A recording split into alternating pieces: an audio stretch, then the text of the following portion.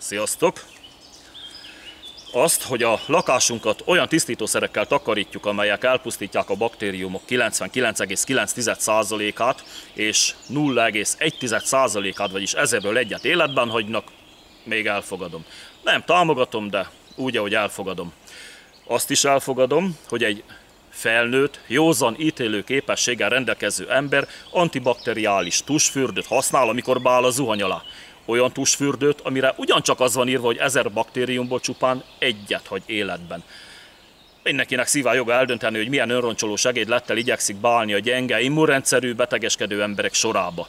De azt, hogy még gyerekek részére is gyártanak ilyesmit, és vannak olyan elvetemült szülők, akik antibakteriális fürdetőszerekkel fürdetik a gyerekeiket, na hát ezt képtelen vagyok tolerálni.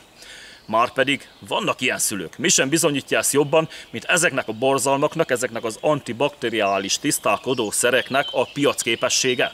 Hát lemossák az immunrendszer első védelmi vonalát, lerombolják az első védőfalat.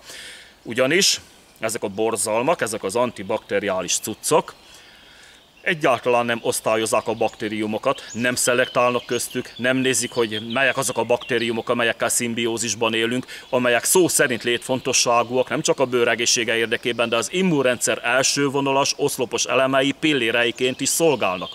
Tehát ezek azok a baktériumok, vagy ha úgy tetszik, a bőrünk élőflórája, amelyek pont azt a célt szolgálják, hogy ne tudjanak érvényesülni a nem odaillő baktériumok és gombák, amelyek nap mint nap betámadnak.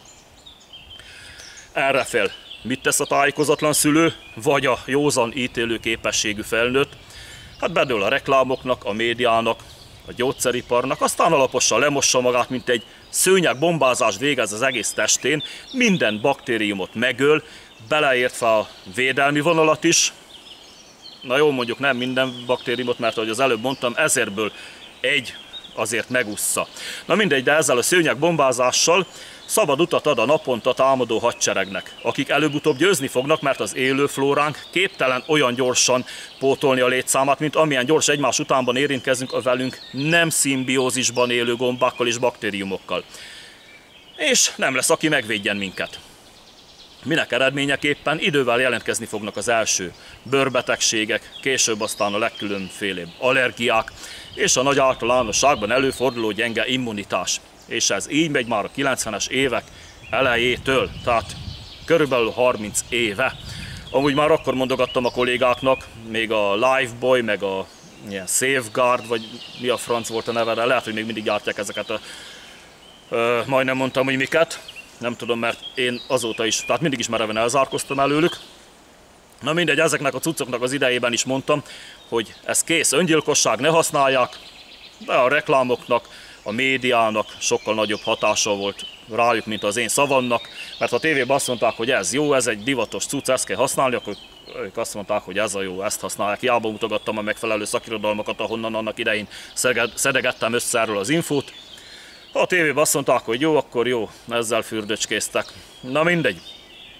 Ha már belesnünk ebbe a hibába, hogy levettünk a bolt polcáról valami ilyesmit, és még használtuk is, akkor mit lehet tenni, ha már ilyen durván betámadtuk magunkat, és tegyük fel, már megjelentek különböző bőrproblémák is. Hát erre a megoldás az acidophilus lactobacillus, magyarul tejsav termelő baktérium, de ez majd a következő videó anyaga lesz, hogy ne legyen túl tömény az anyag. Köszönöm a figyelmet, sziasztok!